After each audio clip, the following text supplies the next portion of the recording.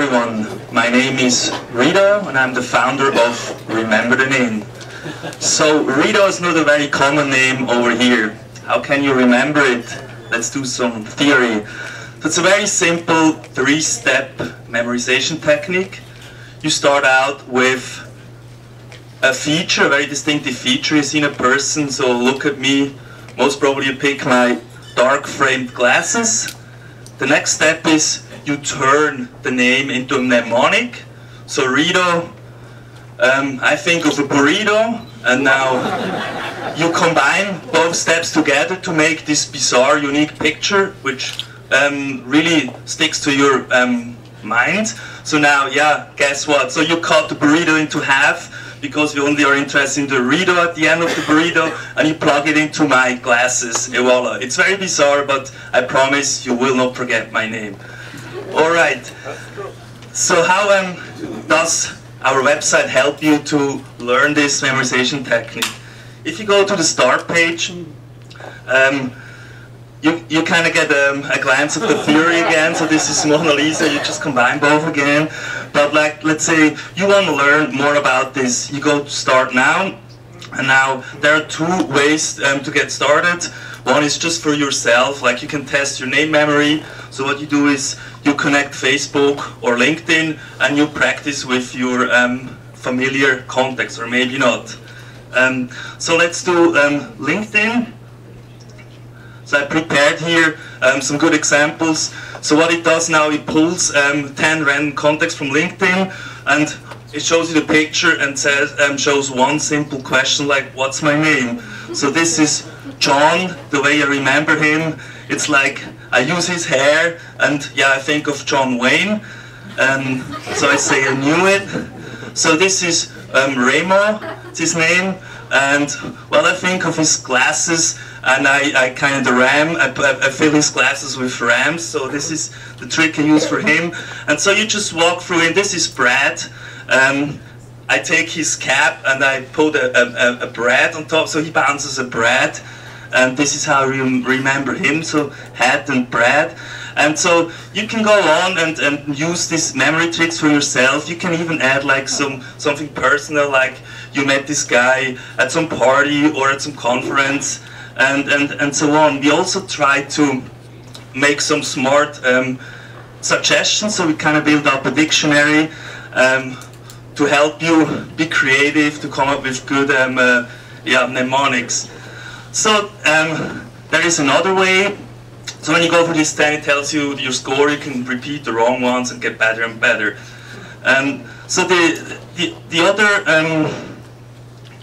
other way to use RememberTheName is more like a real case scenario. I call it a memory list. So let's say you have to organize a workshop or a conference or some course, and a lot of time you go there and you're not familiar with the people. And it's always like embarrassing. You meet this person again, it's like, oh yeah, hi, how are you? Long time no see. So in order to help you prepare, like the organizer creates like a memory list.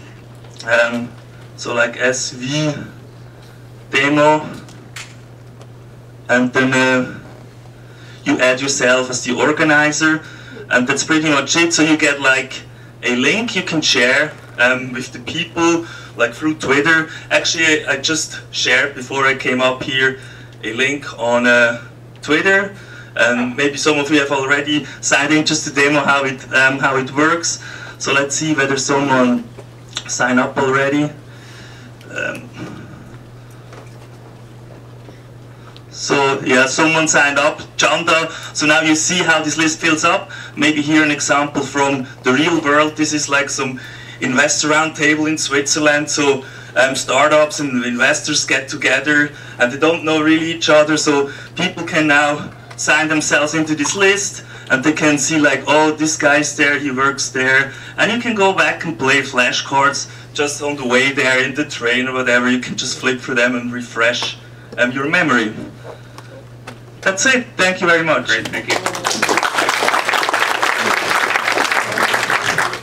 Questions? So how many names can you remember now? I started this project because I was really bad at it, So I'm getting better, and well, I don't want to say a number because then you're going to challenge me, but thanks to Remember the Name, I'm now way more aware. Like bread rock, I immediately think like of him taking an old bread and beat it on the rock. This is how I remember his name. Or like Rachel was up there, so I think of the band Rage Against the Machine, so she's on the stage with them. And so because I do this and use this all the time, I'm so more like aware, and I concentrate to listen to the name.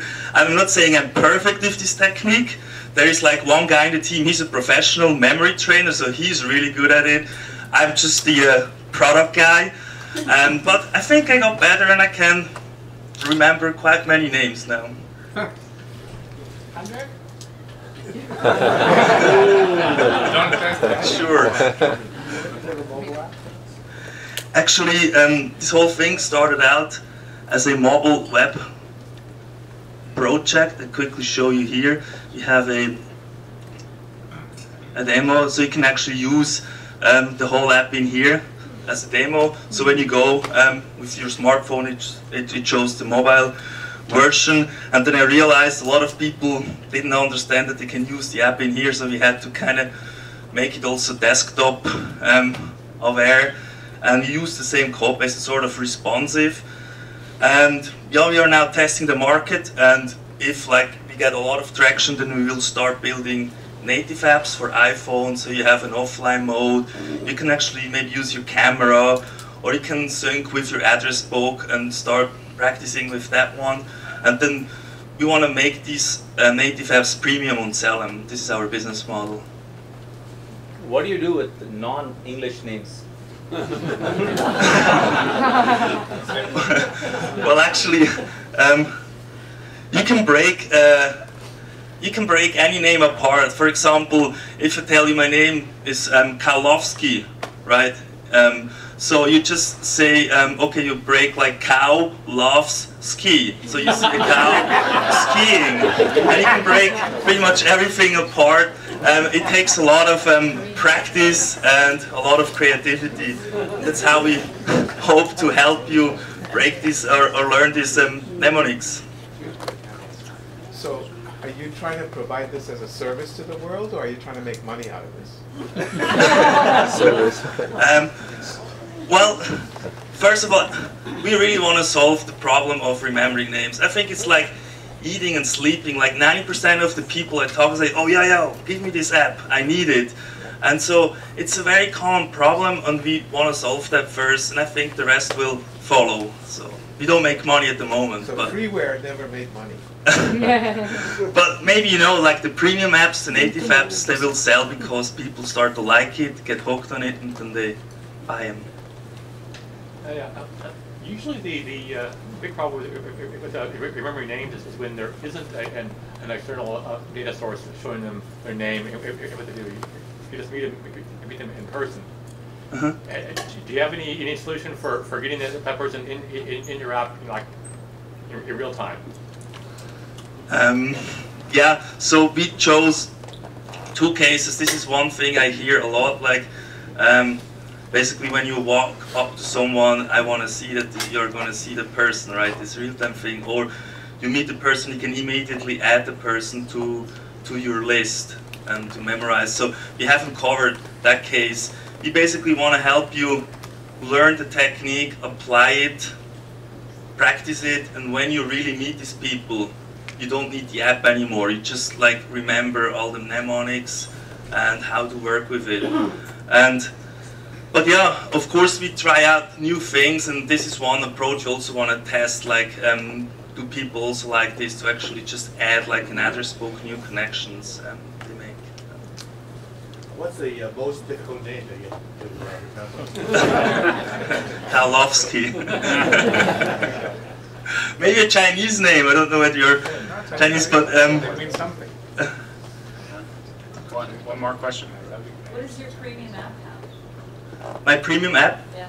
What is the question? What does the premium app have with the basic one? It will have, like, you can sync it with your address book. So you can actually even train contacts from your address book. You can do offline thing because this is now pure mobile web. So if you don't have like connection, then yeah, it's a bit difficult to use it. And also you could access the camera to maybe start doing this like ad hoc. Have you heard of like Evernote Hello? They kind of do, you just take pictures of the people you just meet, and you could also do things like that. Cool. Thanks very much.